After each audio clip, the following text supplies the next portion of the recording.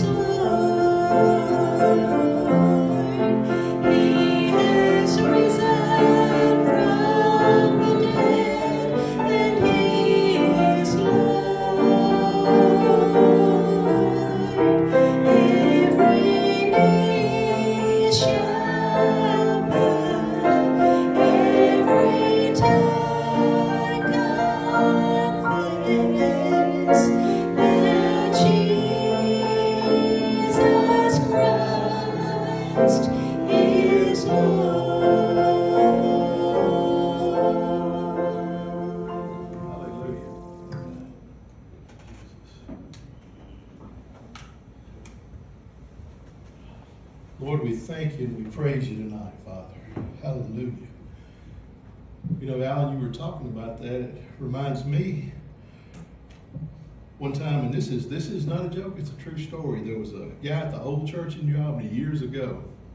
And every time when Brother Wells was a pastor back then, when he got through preaching, he would say, boy, you really give it to him today, Brother Wells. Or you really give it to him tonight, Brother Wells. And one Wednesday, he didn't know the church was canceled. And Brother Wells was just up there doing some stuff, and he'd come in, and Brother Wells said, well, I've got a little something I can put, preach for you. And he got up there and preached, and when he got through, he said, he come shook his hand and said, boy, you'd give it to him if they'd have been here. he didn't think it was for him. Praise the Lord. But let's pray. Father, we thank you, Lord, for the power of your Spirit that works in our lives. God, to lead us and to guide us to all truth. And Lord, we come together tonight, few, but we're seeking you in spirit and in truth. We're seeking to worship you, Father. And Lord, we thank you for this beautiful day. Lord, for all the provisions that you give for your body and your church. And I pray that you would open our hearts tonight, God, and just let us receive this engrafted word that's able to save our souls, that's able to build us up and strengthen us and create us in your image. And Lord, I pray that you would anoint me tonight to preach the word of truth, God, that you would give me boldness, God, and you would give me clarity so that your word would be understood. In Jesus' name I pray. Amen. And I also want to do the prayer request. I hesitated to do that. We need to pray for Sister Louise Hargett. She's still going through some stuff with her health. We need to pray for Isabel Hayes, for Shirley Hargett. She's not feeling real well. Barbara Herron, Amy and Dustin Rowe, Karen Bryant, and Katie Kidd. Is anyone else? Mr. Earl Maddox, Maddox. Earl Maddox. He's the husband of our nursing home director up here. Okay. And administrator, right? Right. And he's got some serious issues with some kind of infection in his back. Uh-huh. He's paralyzed. I don't know. Okay. Bad shape. Anyone else? All right, let's just pray for those people. Lord, we come back before your throne asking you to touch those people that we've lifted up to you tonight, Father. Lord, I pray that you continue to work in their natural body and their spirits. Lord, I pray that you would just help us all, Father, because we can do nothing without you, Father. And I know you're the one that heals us. You're the one that gives us with all great things in Christ Jesus and the power of your Spirit. We just thank you and we praise you in Jesus' name. Amen. Tonight, I'm going to continue. The message tonight is called Seeking for Answers. And it's on the lines of what we studied last week, kind of a continuation of that. I'm going to be reading tonight from John chapter 14. I'm going to start out with verse 6. It says, Jesus said to him, I am the way, the truth, and the life. No one comes to the Father except through me. Praise the Lord. You know, in this mixed up world that we live in, there's a group of people claiming to be seekers after truth. All over the place, you see people that they claim to be seeking after truth. It says, we're seeking truth, they boast, and as if it qualifies them as acceptable worshipers. But no matter what their beliefs might be or the truth that they're seeking, they try to tie it in with the kingdom of God. They try to tie it in with the church as we know it. And some churches actually encourage or accommodate this strange idea and invite people to come to church. Says you don't have to believe anything, just come and seek truth. Just come, that's what we do, is seek truth. And to me this seems to infer a certain openness of mind that accepts anything and everything. You have to be very careful who you worship with these days, because we're in the last days. Y'all know that. It says in the last days there's going to be false prophets, there's going to be people that are speaking truth, but is it the truth of God? It's partial truths. In this dangerous frame of mind, when people do that, truth is not absolute. But whatever you think of at the time is truth, it can be truth to you. Or whatever you have determined to be the truth. You know, it's really sad. Y'all remember several years ago, well, it's been a good while ago, when Jim Jones talked these people into going to Ghana with him. And he was preaching to them. They were believing, they were following his truth. And 431 people drank the Kool-Aid. And they died because they followed him in a partial truth, but it wasn't God's truth. Same thing happened with a man named David Koresh. It's happened many times in our lifetime where false leaders, the Hale-Bopp Comet, they followed him to their death. And they were seeking truth. These people were sincere. They were seeking truth, but they didn't line up with God or the Bible or the Word. And we have to be very careful. On the surface, these truth seekers seem to be genuine, very genuine in their belief, or at least given the idea that they're headed in the right direction. But nevertheless, in this day of many falling away, truth means different things to different people, doesn't it? And there is a great falling away from the church. And what's truth to one person might not necessarily be true to another. And let me explain this. That is in the natural. But even God says in the Bible, what's sin for one man might not be sin for another. But the reason it says that is because they haven't come to the revelation or the knowledge that that's sin. They haven't received the truth and the Spirit. See, if you can't have one or the other. You have to have truth and Spirit. Because without the Spirit, the truth is dead doctrine. But with the Spirit gives life to it. And that's what gives us understanding. But do you remember the old Church of God days? You know, and what was true yesterday might not necessarily be true for another day. And that's honest. Because let me tell you, do you remember the old Church of God days? Did you go to movies or cut your hair or wear jewelry? Did some of you not do those things? And that's okay. That was the Church of God guidelines, but the only thing these seekers after truth accomplish in doing these things is to keep people from seeking the absolute truth, which is Jesus Christ. You know, some of these things are silly that we used to do. But Jesus is the same yesterday, today, and forever. And we come into the acknowledgement of truth, and sometimes we realize that it's not so much like the Pharisees thought about the laws or what we put on or what we do this way or that way. It's about seeking Jesus. in all things. Yes, ma'am. They were gonna turn me out of church because I'm class ring. Because you wore your class ring? Yeah, I mean, they were really serious about that. You know. Yeah, yes, ma'am. But see, and things like that to me, and I'm not belittling the Church of God, the old ways or anything, but I'm just saying those things right there are not pertinent to salvation. You know, what it is seeking truth, seeking the real truth in spirit in Jesus Christ and becoming like Him, God making us into His image. But Jesus is the same yesterday, today, and forever. He don't change. So if we keep our eyes on Him, we'll be okay. Then there are those who inform us that there is truth in every religion. You hear it all the time on television. There's truth in every religion.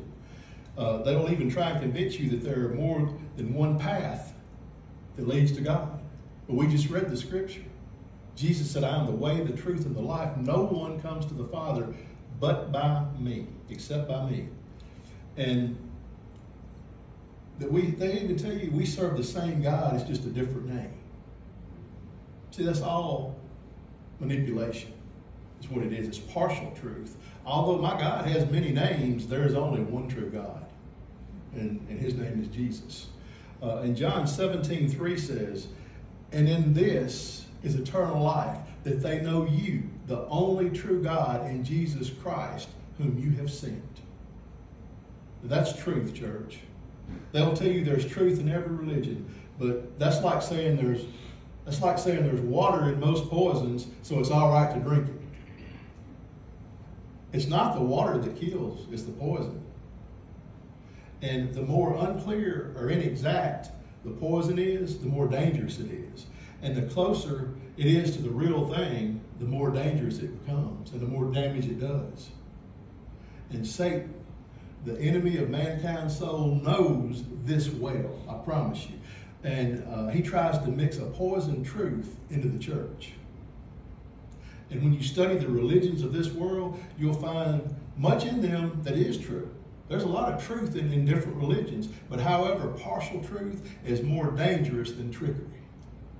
Now, hear me when I warn you about this. When I know something is an outright lie, I can stay away from it.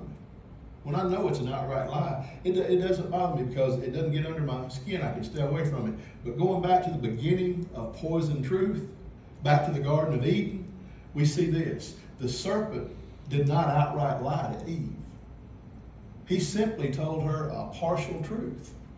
And that's what he did, a partial truth. He only told her what he wanted to tell her in order to mislead her that he could manipulate her. And that's going on today in churches all over the world. It's going on in religions all over the world. They tell you just enough truth to get the hook in, and then they manipulate you where they want you to go and how they want you to worship. He only told her what he wanted to, and it's what he did not tell her that created all the problem following the fall in the garden. You can tell someone something and not actually lie to him or her, but convincingly mislead them that it is truth. You know, and that truth keeps this person from real truth. We can all load up and go to the Memphis Zoo tomorrow. Every one of us in here could load up and go to the zoo. Well, we don't even have to go to the zoo to see animals in Memphis, but we could all load up and go to the zoo and see the animals. And then when we come to the tiger cage, and there's a tiger lying in the cage over there, and all of us are looking at it, and it's laying there like a big kitty cat, just licking itself and, you know, pawing at the thing and looking at us and licking herself and laying there, and you might think, oh, he's so cute. He's in a playful mood. And it rolls over and just, you know, throws its paws up in the air. Why, it's just a big kitty cat. But the tiger, he could be declawed and he could have his teeth extracted, but the partial truth doesn't change the nature of that tiger, does it? You said it was a lion. It's a tiger. Sorry. But the tiger, it doesn't change it. And I read about the tiger. That's why I know you're wrong and not me. No, I'm just kidding. I read about the tiger, and it says the tiger is built to be a killing machine. Man, in the jungles, they had to watch it during wars. The tiger is a killing machine. Even without teeth and without claws, it can kill a man. Tigers are tough. But those who boast they're seekers after truth are putting themselves in a bad position, because it's what you don't know that can hurt you. And if you don't know about the tiger's nature, he can fool you. And the tiger can only harm the body. That's the bad thing. The tiger can only harm the body, but these partial religious truths that are being spread today can effectively lead someone into everlasting spiritual darkness, into eternal damnation. So that's why it's more dangerous than a tiger, because it's the false truth is what gets you. Every false religion in the world has a base of truth about it. Every one of them. Even witchcraft has a base of truth.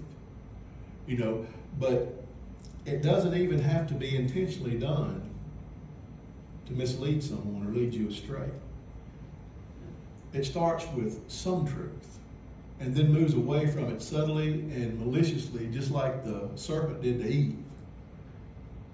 Eve did not intentionally disobey God. He did not. She didn't intentionally disobey God or knowingly move away from ultimate truth.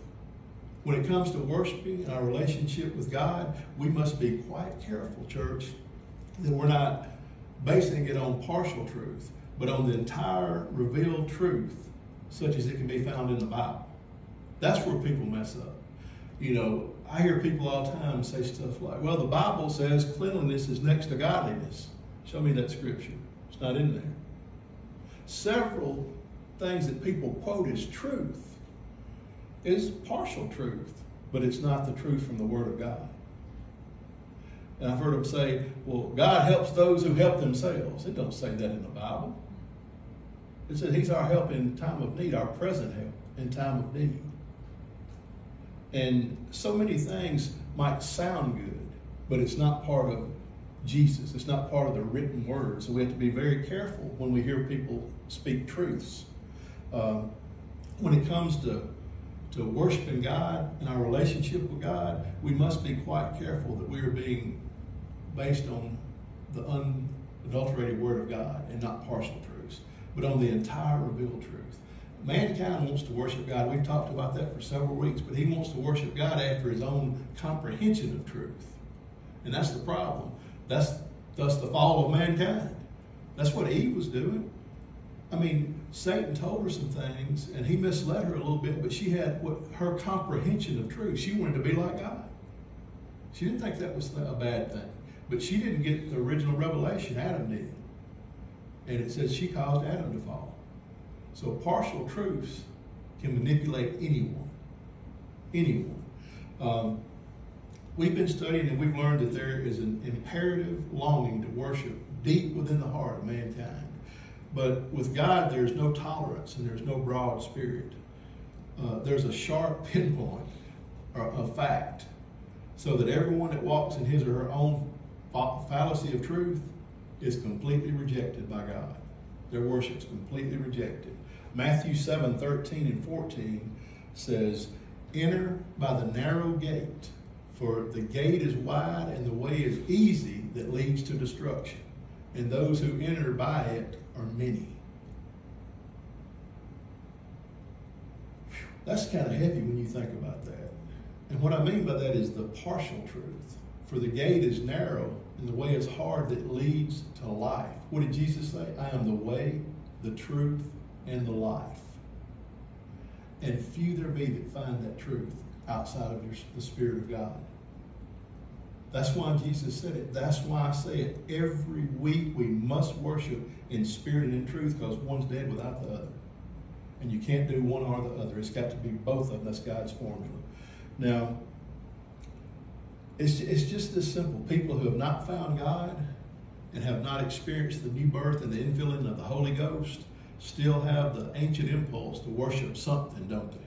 They're going to worship something. And if they happen to come from a third world country where there's little or almost no education, they might kill a chicken and put a feather on their head and dance around a fire and call a witch doctor. And they think that's truth because that's all they know. But then there are those that are more fortunate, educated people who happen to live in a country like America and say poetry. I don't know about y'all, but I love poetry. The Bible has 5 books of poetry in it. Y'all know what they are?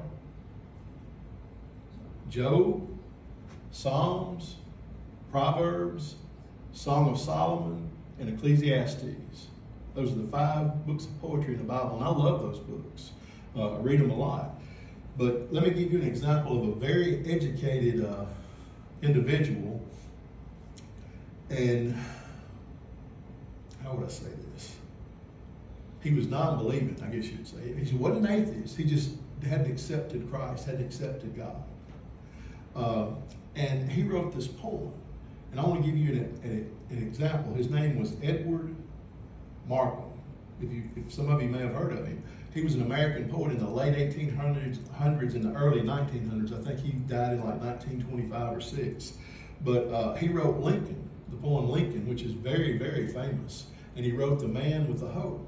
And that's a very famous poem. And believe me, that's good poetry. But I want to quote him tonight as an example of the way the human mind goes. The world is full of poetry like this that you can throw out. The kind of poetry and religion that has no anchor, no God, no high priest, no blood, no altar, no sacrifice. But it floats around like a butterfly. And it's floating and flitting about, not quite knowing where it wants to go. And they all say about the same thing. But I want to read this poem from Edward Markham. I made a pilgrimage to find the God. I listened for his voice at holy tombs, searched for the prints of his immortal feet in the dust of broken altars, yet turned back with empty heart. But on the homeward road, a great light came upon me, and I heard the God's voice singing in a nesting lark. Felt his sweet wonder in a growing rose, received his blessing from a wayside well, looked on his beauty in a lover's face, saw his bright hand send a signal from the sun. Now, he was a good poet in many regards, but his scientific study of birds was not very sound. Because in the first place, nesting larks do not sing. And in the second place, he said that he heard God singing like a bird. Have you read anywhere in the Bible that God sang like a bird? No. Then he said, I felt his sweet wonder in a rose and received his blessing from a wayside well. Looked on his beauty in a lover's face. Saw his bright hand signal from the sun. Now there you have it. Not a crazy man, not a witch doctor from Haiti or Africa. Here's a man whose poetry is crazy. It is crazy what he says in this poem. He writes among the poets of the world, and he goes out looking for God, and he searched for him in the first place, a graveyard. God's not in the graveyard. And he did not find him, it says. And he looked at a broken altar. God's not going to be at a broken altar. That's craziness. And then he says he could not find him there. Then on the way back, he hears a bird singing and says, that's God. And then he sees a happy lover holding hands with another lady, with another lover probably, and says, that's God. And he sees a rose waving in the wind, and he says, that's God. So he comes home and he writes himself a poem. Now, I want to know, how could he get it so off, so bad? How could this man in a land full of Bibles, with the gospel being preached, write that he went looking for God in altars and tombs and in all dark, dusty, dry places, yet he didn't find him? And he started home and he saw him and he heard him singing in the bird, and he saw him in a rose, and he saw him in the face of a young lover. Then he looked up, and lo and behold, God was signaling from the sun. I don't know about you, but I've never had any signals from the sun myself. Not the S-U-N, but the S-O-N I have. And I don't know anyone except for Edward Markham who even wrote about it, God signaling from the sun. Maybe he stayed out in the sun too long. I don't know. But this kind of thing, this error of truth, it seems to me needs to be exposed. It may sound beautiful rolling off the tongue, but it's a lie. And people fall for those truths. They fall for these things. That's why I'm constantly quoting John 4:24. We need to tell the world that God is a spirit, and that they that worship him must worship him in spirit and in truth. You cannot worship him in spirit alone, for the spirit without truth is helpless. Even the spirit without truth is helpless. And you can't worship him in truth alone, for that would be the theology without the Holy Ghost fire, without the Holy Ghost leading. Did not the Holy Ghost, Jesus said, I will give you the Holy Spirit, he will lead you and guide you into all truth. You can't have it without him. It'll be a partial truth, but it won't be God's spiritual truth. Now, it must be the truth of God and the Spirit of God. That's the only way truth comes. When a man or a woman yielded and believing the truth of God is full of the Holy Spirit of God, then their smallest whisper will be one of worship, if you're filled with the Spirit. So we can establish the fact that we will worship God by any means if we are full of the Spirit and yielded to the truth. There's nothing that can hold you back. That is pure worship and undefiled. But only the admiration and worship of the creation is found outside of either one of those. People begin to worship things around them. People begin to worship what they feel good about. And God cannot receive that kind of worship. His holy heart just won't let that kind of worship that we choose to give him that doesn't come from his Spirit of truth, he won't let it come in. He can't accept that. And Jesus spoke it, and it is forever to be implemented. What he said to the woman at the well in John 4:24. And remember our opening statement. Keep in mind that there's only one way to God. And Jesus said, I am the way, the truth, and the life. No one comes to the Father but by me. And instead of being nice or charitable by allowing the idea to stand that God accepts worship from anybody, anywhere, we're actually injuring and jeopardizing the future of those people and the people that we allow them to spread that to by spreading false truth. Anything apart from the Spirit and truth is incompatible with the holy nature of God and only dangerous, and it damages a person's soul and ultimately leads them down a broad path to destruction that we read about a while ago. It's an either-or situation. Either a worshiper must submit to God, must submit to his truth, or he cannot worship God at all.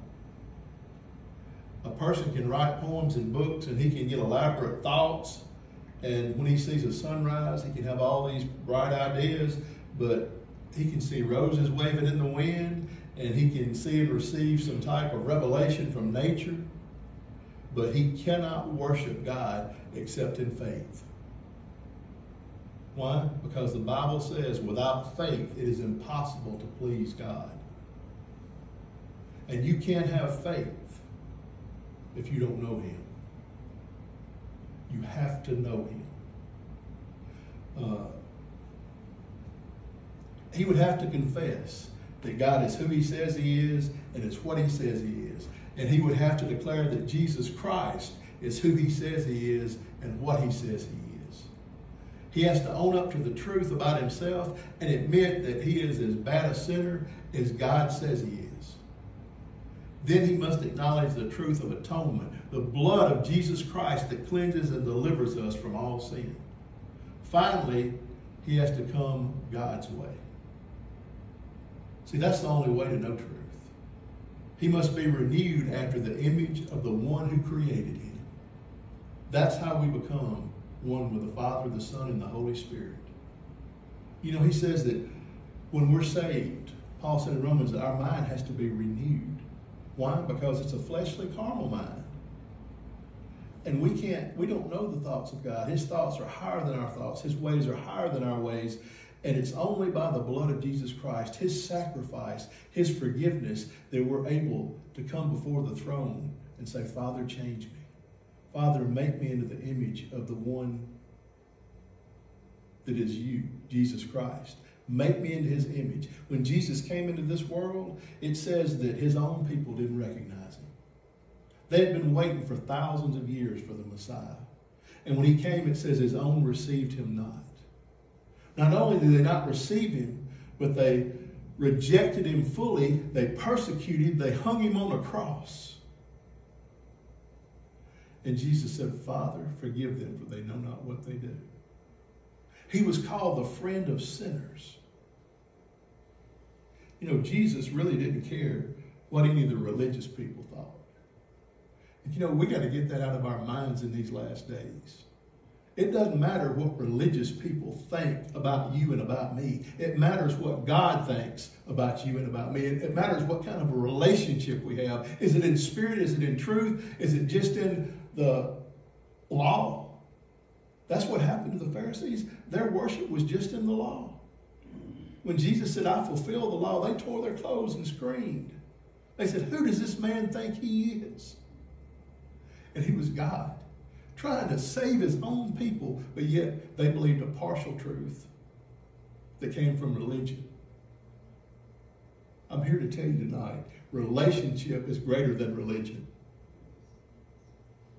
The Bible says the problem with the Pharisees and the scribes and those Jews in that day is they put everything they had, all their faith, in the letter of the law. And Jesus said, the letter of the law kills, but the Spirit gives life. And they couldn't understand that. They had a partial truth, but they couldn't receive the way, the truth, and the life. And I thank God that He opened our hearts, our minds.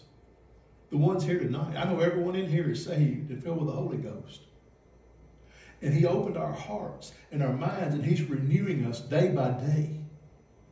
You know, we're not done yet. I just can't stand, and y'all excuse me, but I can't stand those pastors and those Christians that think they've arrived. I haven't gotten nearly where I want to be. I know He's doing a work in me every day. I fail, but by the grace of God, I get back up. And I go before Him and say, Father, forgive me. Wash me in the blood of Jesus. Renew my spirit. Create in me a clean heart and a right spirit, and make me like You. And if we don't do that, then I don't believe we know what truth is. So we've got to stay in the Word. We've got to live our life according to how the Spirit moves us. And so these people, there's people that have church meetings and even church meetings in their house. And they pray in the name, I was reading this the other day, they pray in the name of all good and all Father. And they have no idea what true worship and acceptable worship is in the eyes of God. And they stumble and lead others into spiritual darkness. And I would rather go out and stroll through this town with my New Testament. I can find my God. Not the God in a rose, not the God that sits on the highway and the byway, but I can take a walk in this town and just in my mind say, if you don't have the Holy Spirit, if the Word is not in your heart, then you're in trouble. I can't memorize the whole Bible, don't get me wrong, but there are scriptures that God and the Holy Spirit has placed in my heart, and I can get out here and walk around and I can start meditating on God, on His Word, and the Holy Spirit can come on me, and I'm not seeing like this man in the poem. I'm not seeing God in birds or sun or any of this stuff. What I'm seeing is Jesus on the right hand of God, the King of Kings and the Lord of Lords. And I'm seeing Him by faith. No, I've never seen Jesus in the flesh, but I know that He died for me. And I know that He rose again on the third day, and I know that He's on the right hand of God, ever interceding for everyone in this church and everyone that's been born again in spirit and in truth. And I can commune with Him outside this building. You hear me? Y'all listen to me. So many people think that worshiping is going to church. That's a good place to worship, but that's not the only place. We should worship all the time. You know, Smith Wigglesworth once said, and this is very important too to remember, he was being interviewed by an English newspaper, and they were kind of being snippy about him. And that guy said, have you ever prayed for an hour? I pray for an hour every day. And he said, no, I cannot say that I've prayed for an hour, but I can say that I've never went an hour without praying. So that's what's important. It's not about the words and time, and I spend an hour on my knees, but there should an hour go by that we don't thank God or ask Him for help or ask Him something, because He's the only one that can help us. And I find myself more and more in these days in my mind asking God, Lord, help me with this, or God, reveal this to me, or why is this happening, Lord? Show me what I need to do here, because without that I make mistakes. But if you ask, the Spirit moves, because He knows what you're seeking. And we must teach and understand that the Holy Spirit only depends on a heart that is kingdom bound. out of proper and sincere biblical worship. That's what he's looking for. God will call you to work for the kingdom. But he is not interested in what you think is worship. God will call you to work for the kingdom, but he'll call you to work through his commands, not what we think about it. And true worship is a moral command. And yet I believe that it's the missing jewel in church circles today. I really do. The crown is here, but the jewels are missing. The church has decked herself with every possible ornament, but one shining gem is missing, the true gem of worship in spirit and in truth. And I'm going to tell you something. This has very practical implications to the local church when I say this. For example, a man who will never attend a prayer meeting finds himself on the church board or the church council, making decisions for the entire church. He would never go to a prayer meeting because he is not a worshiper. He is just a fellow who runs the church. And in his mind, he can and does separate the two. Brothers and sisters, you cannot separate the two. I do not believe that any man or woman has a right to decide a church issue or vote on anything unless he or she is a praying, worshiping, spirit-filled child of God. Only a person who worships in spirit and truth has the ability to make spiritual decisions within the local church. And if we're not all worshipers, we're wasting other people's money and only piling up wood and hay and stubble to be burned in the last day. It might be business as usual, but it's not glorious worship. Worship is the most awesome thing, church. And I'd rather worship God than anything I know. Let's pray. Father, oh God, how beautiful and awesome is the work of thy Son Jesus in our lives and the power of your Holy Spirit. It fills the whole universe, Father, with wonder and awe and admiration, God. My heart is overwhelmed with the power of that work within me and within the body of Christ. We seek you tonight, but only find you when we seek you with our whole heart and our minds and our spirits and our strength, God. Our love and wonder for you has always become our anthem of worship. Your presence is our comfort both day and night. Father, help us. Fill us with your fullness and keep us until the great day of your return. In Jesus' name I pray. Amen. Remember, church, don't let partial truth get in the way.